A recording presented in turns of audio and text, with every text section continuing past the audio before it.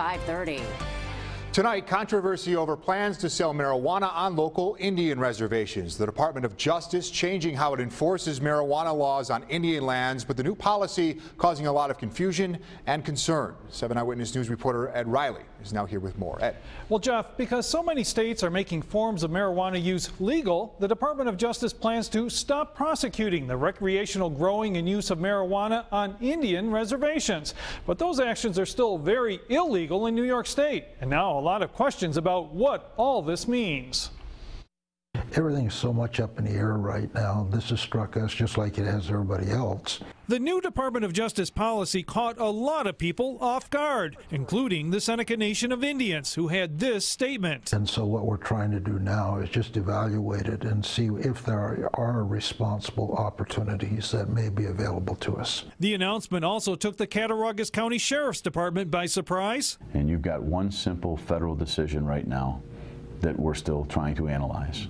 And the state has not rendered a decision on the same topic. Cattaraugus County has the Oil Springs, Allegheny, and Cattaraugus Indian reservations, and the city of Salamanca sits on one of them. Now enforcement of marijuana laws has become very complicated. So without knowing what's in place with this new decision at all, it seems that the edges of it are very, very loose. There's not a very good system of checks and balances in place. A concern is that the new enforcement policy on sovereign Indian territories will lead to a higher rate of drug addiction among Native Americans. And law enforcement fears it will turn reservations into magnets for trouble. And you're talking about something that historically has involved crime, has involved violence, has involved money, has involved power.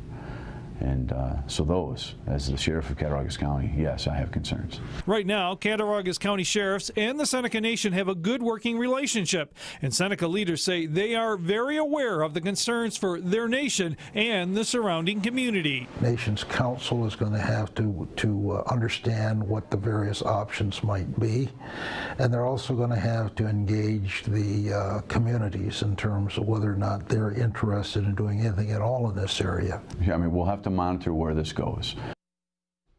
Now the feds are not taking a complete hands-off approach. They will still prosecute marijuana cases on Indian lands when minors are involved or there is a connection to other illegal drugs, guns, or gangs. Reporting live tonight, Ed Riley, 7.